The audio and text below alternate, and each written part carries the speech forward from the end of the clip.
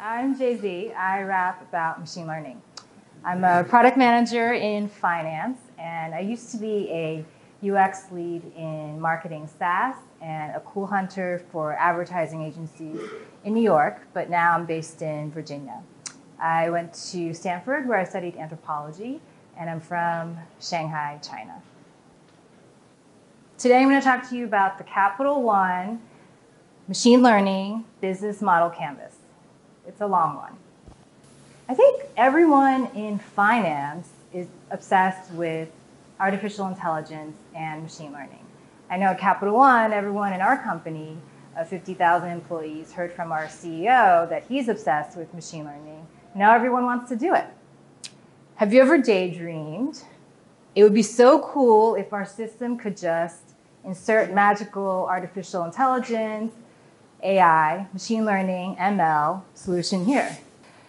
So is it even possible? Because for a lot of the systems that you want to design, you don't need to design a complex ML system. And for a lot of things that you want to do with natural language processing, it's just not possible. So maybe you're really excited and you don't have enough of the questions answered, and you go to your data scientist and you wonder, why did they just roll his eyes when I proposed my idea? This happens a lot, right? Yeah. So as data scientists, they're in this box. They're interested in understanding what's technically feasible, what's academically innovative, what's plausible as a solution. As business analysts, you're interested in value. Is this going to be profitable? And then as product managers, you're in the middle, coordinating it all, but answering, is this valuable for the customer? And so because of that structure, we're trying to speak different languages. It's good to have a common one as well, which is why I rap. So I'm going to rap this, and you can follow along. I'm not a good rapper, but I encourage battles afterwards. So if you got machine learning problems, I feel bad for you, son. I got 99 problems, but ML ain't one. Biz product data scientists from Capital One creating the ML biz model canvas, all is one. So the Capital One Machine Learning Business Model Canvas, long title. You'll see in the first row, this is what you already do day to day as a product manager. This is what the Lean Product Canvas already offers you. First quadrant is about the problem. Is there a problem? Second quadrant, is there value? Right? That's what the business analyst is interested in. So what Capital One has uniquely contributed to the machine learning field is the bottom row in the canvas. Step 3, evaluate the data. Step 4, envision the output. So I'm going to go through all of this. We've also traveled nationally to hold a much more in-depth, day-long workshop. But today, for the product school, we're just going to give you the top 4 secrets.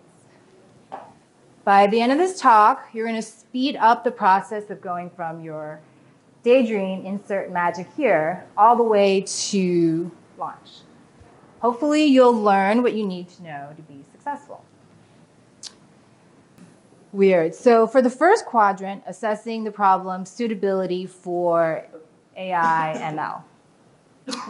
First secret, is your problem truly well-defined and complex? So I'm going to tell you about a problem that I worked on, which is a really hard problem. A, is the challenge clearly defined? So we wanted to get to this top green sticky note. Can anyone read it for me? Get me to a place where I'm confident about what my customers are saying, so I know what to pay. Thank you. I really appreciate it. So we get a lot of phone calls, and the data set is so big, there's no way any human, even supervisors of supervisors of supervisors of 6,000 call agents, could ever analyze or digest so much big data. So the challenge was clearly defined. Can it be done by hand? We really prefer to do things by hand. It's very cheap And the Security and Exchange Commission really likes it when we can explain why we gave you a credit card and you a better credit card, and all of you credit cards, or none of you credit cards, right? So in terms of fairness and explainability, the law says that we have to tell them a very simple equation of what happened and why. In this case, when we look at analyzing our phone calls, we cannot create a simple equation. It needs to be a really complex natural language processing machine learning model. And it's much more expensive. So C, is this a complex problem? We spoke at the Voice Summit last year, and we talked about NLP. It's really complex because there's what customers are saying, there's what they actually mean, there's a smaller subset of what our phone agents can actually do, and then there's the risk associated of how many millions of dollars or lawsuits we might get based on what we don't do. And so all of those things are really hard to decipher. Is the target goal clear? D. So the target goal wasn't really clear because we wanted to group what the customers were saying, group them, the calls that they were saying it in, into insightful categories. It's nearly impossible to group them into insightful categories. And I'll show you why in a minute. But I would definitely recommend when you start your first machine learning project, like right after this talk, I definitely recommend something that has less than like 10 shades of ambiguity. So we work on a auto finance system. We're looking for how much we should give you a loan for a red used Subaru. It's really easy, 10 shades of ambiguity or less, to say this is a red car, this is a red Subaru, this is a red toy Subaru, this is a pink car, this is not a Subaru, this is a Chevy. We've got like 10 shades of gray, right? 10 shades of red, actually, in this situation. So I highly recommend you start with just those 10 shades because in natural language processing, you've got like thousands of shades. And in this room, if we talked about what we just talked about, you would have zillions, like infinite millions of interpretations because the human mind is subject to interpretation. All right, quantifying the value to the enterprise. So startups, maybe you have some VC capital to burn. At a large enterprise, especially at a bank, you want to make millions of dollars like every day. So we're going to rap about that. I have allergies, so. All right. If you got net present value problems, I feel bad for you, son. I got 99 problems, but NPV ain't one. Millions in net present value, increasing stockholder value. When machines do boring tasks, they send peeps a life raft. Secret 2, which you all know from the Lean Product Canvas, make a map of all the stakeholders who will benefit. So obviously at the top, your team will get promoted, maybe. Then the second sticky is for a horizontal platform team, maybe a back-end team that you also work with. The middle sticky, let's say, is for the user who should get a lot of benefit. Then there's the partners that you work with internally and externally, maybe a servicing or a customer service center that you hire internationally. Could be other partners like other companies that you co-brand affiliate marketing with. And then there's the fraud team. So all of these people have value that you can generate or take away from them. So let's say for your team, you estimate a certain number. It's really good to add the other numbers together so you show for the whole company what you're saving or what you're making. And especially when in finance you work with the fraud team, a little error in the algorithm, in the model, there are no algorithms, in the model, or a little change can cost you millions of dollars. And so if you don't talk to the fraud team before you launch, you are going to fail. And as a product manager, your only value is your relationship with all of these stakeholders. So remember, your stakeholder alignment works even harder for you in machine learning. Now we're getting to the meat of the canvas, which is the bottom row, 3 and 4.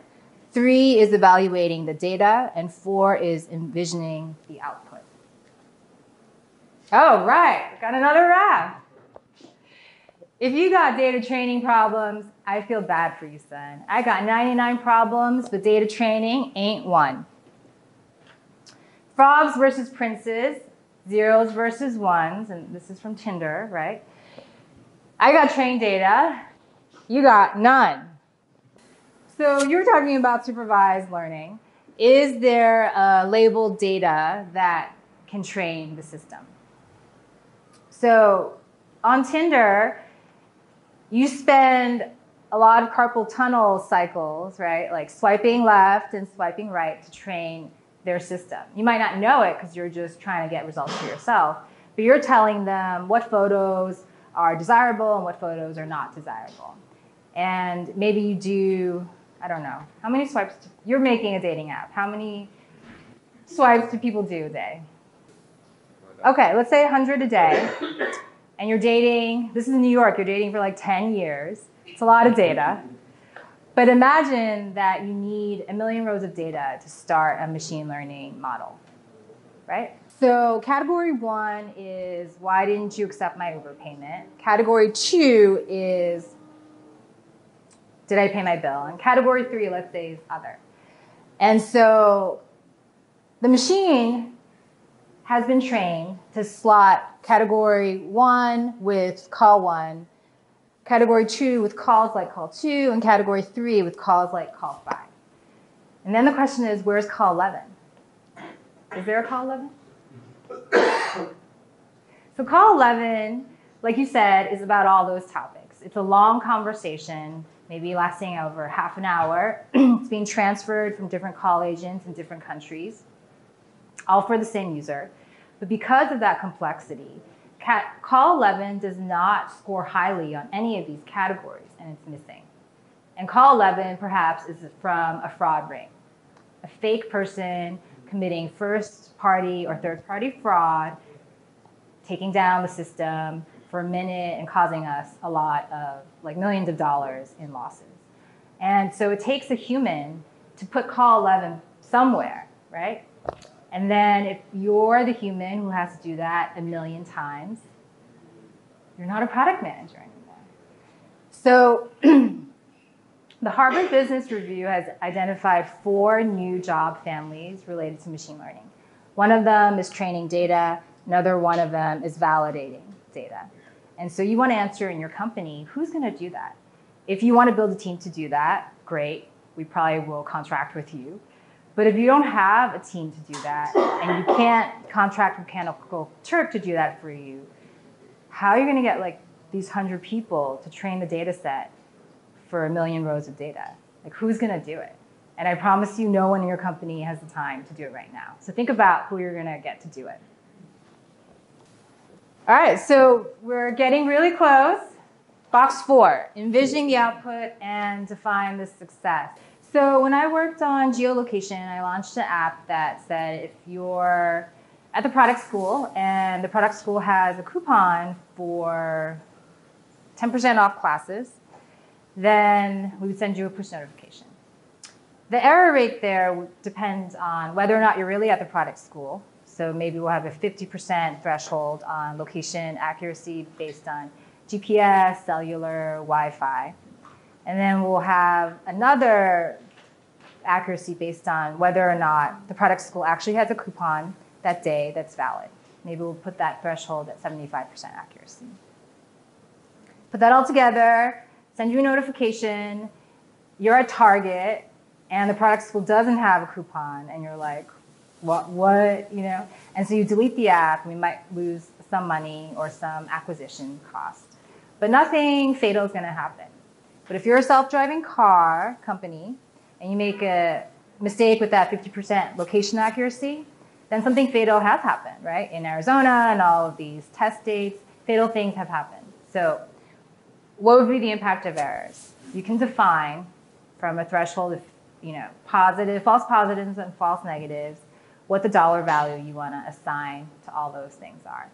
And I recommend launching with a very conservative threshold. And then gradually, as you see a lot of data and a lot of results, opening up the threshold and like decreasing the accuracy as needed. So we'll go back to the same example that now you're familiar with. Let's say we changed and we created new categories, right? There are 50 categories, and you, sir, with the magical AI dream, have told us, have trained the data to say that category 1 is about identity, identification, authentication. Category 2 is about payments. Category 3 is everything other. So let's say the call about someone trying to change their address lands in category 3 for some reason, right? So, but this call actually belongs in identity. And if that caller was really important, like Ivanka Trump, and she tweets about it, there's a value associated with the negative PR that she brings. And so should the address change have been removed from other and put into category 1 identity, that's something that you and your billions of training team members will have to decide. Because maybe address change isn't really important, except when Ivanka does it. But if address change becomes really important, you have to move it to the better category.